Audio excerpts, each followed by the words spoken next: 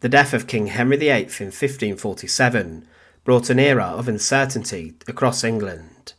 His son Edward VI took the throne, and many were concerned that his rule would later be more brutal and ruthless than that of his father, a man who executed roughly around 70,000 people across his nation, including some of his closest friends and 2 of his own wives. If Edward VI would have lived longer and had children, it's possible that these heirs would have reigned for some time, and that the Tudor dynasty would have lasted a lot longer than it did. He was a great hope for the country following Henry VIII's death, but what came was further religious changes and even more persecution. However, Edward VI himself succumbed to a horrific death at the age of 15 within Greenwich Palace. The king had been ordered to rest, but his final days were tragic and brutal, and following his death he was buried inside of Westminster Abbey. But for centuries his burial place had been lost, but then in the centuries following, people broke into his coffin, following its location, and what was found was rather shocking. Join us today as we look at opening the coffin of Edward VI, and as always, to support our channel, please make sure to subscribe. At the age of just 9, Edward VI became the King of England, following the death of his father Henry VIII. He was crowned as the king inside of Westminster Abbey, and to help rule for him as he was a child, a regency council was set up to help him govern. The man who headed this was Edward Seymour, who was appointed the Lord Protector, and he was also the uncle of the king. But Edward was not considered to have been a sickly child to begin with, but throughout his short reign he did fall ill a number of times.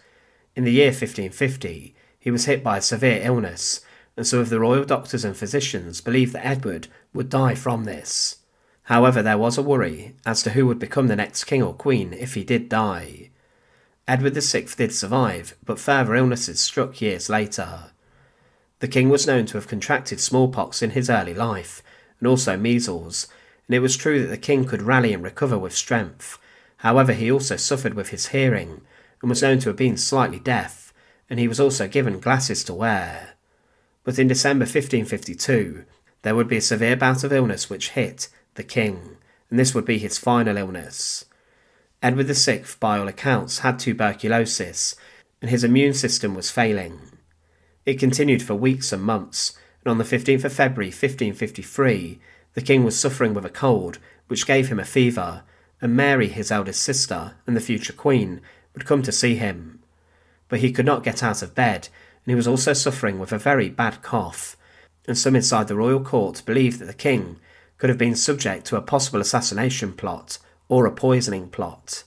But Edward VI had many terrible symptoms, and these were very serious, and were leading the king to waste away. Some of the greatest doctors across the land tried their best to treat him, including one woman who was a faith healer, and she was allowed to see the king, and she gave him a remedy or a poison that led to the king's limbs to swell up, and he was almost killed with this treatment. In the middle of March 1553, the king was getting more seriously ill, and the following month he did recover slightly, and was seen by some walking inside of a local park, but he was then well enough to be moved to Greenwich Palace to recover and get better. But this would never happen, and Greenwich Palace would be the place where the king died. Edward was seen as getting sicker and sicker, and he would also cough up blood, but there was a consideration that the king had issues with his lungs, and that this was the root cause of his demise and death. It was clear to many that the king had consumption, or TB, as it is known today, and Edward VI's limbs swelled up and broke out in sores, and on the 17th of May 1553 he held court with a number of ambassadors, and they later reported on the young boy's sorry state. He was struggling to sleep, and was suffering with a very bad demise. He was just a young man, and some people would turn to God and consider that Edward must have committed sin. But he then changed his line of succession, and he made his heir his cousin Lady Jane Grey, who was a prominent Protestant.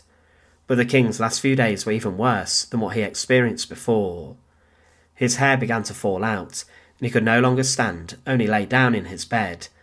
But the final public sighting of Edward VI was on the 1st of July 1553, when he was spotted by a crowd standing by a window in the palace. However, on the 6th of July 1553, Edward VI died at 8 o'clock in the evening. He was held by a prominent courtier, Sir Henry Sidney, and Edward's final words were, "I'm faint. Lord, have mercy upon me, and take my spirit. But the doctors following his death conducted an autopsy. They then cut open his chest and found out that the king had severe lung issues and a very bad lung infection, and that ulcers were found on these vital organs. Following the autopsy, Edward VI's body was embalmed, and his heart and vital organs were removed, and then the cavity of his chest was filled with spices to preserve his body from decay. His body was then buried inside of Westminster Abbey, and it was the Archbishop of Canterbury, Thomas Cranmer, who took the funeral service.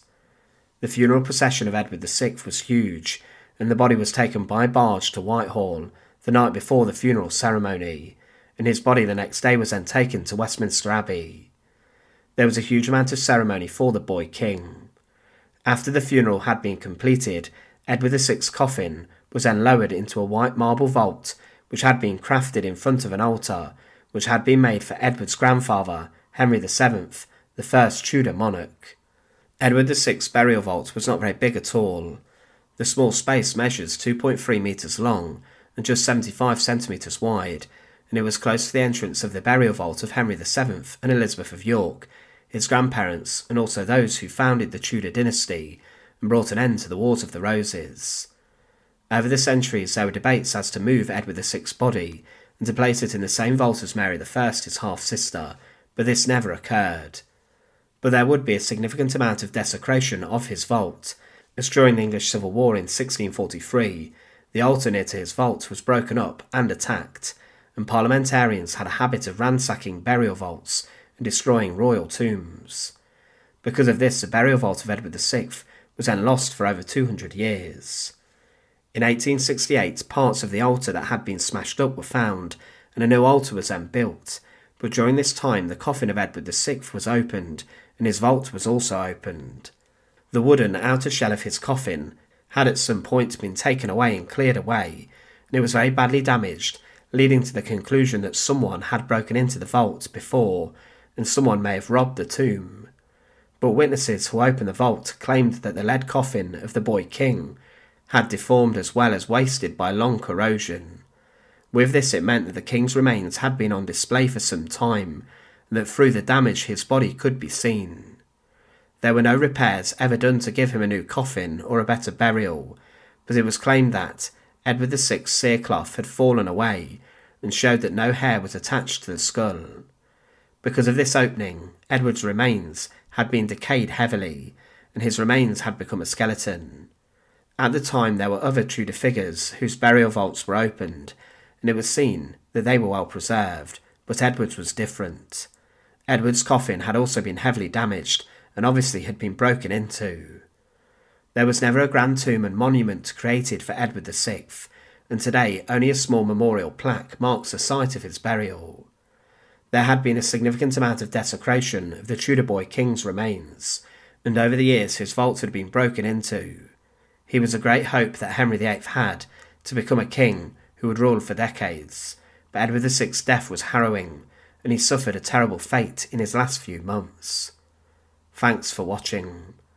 To support our channel, please make sure to subscribe, and once again, thank you so much for watching.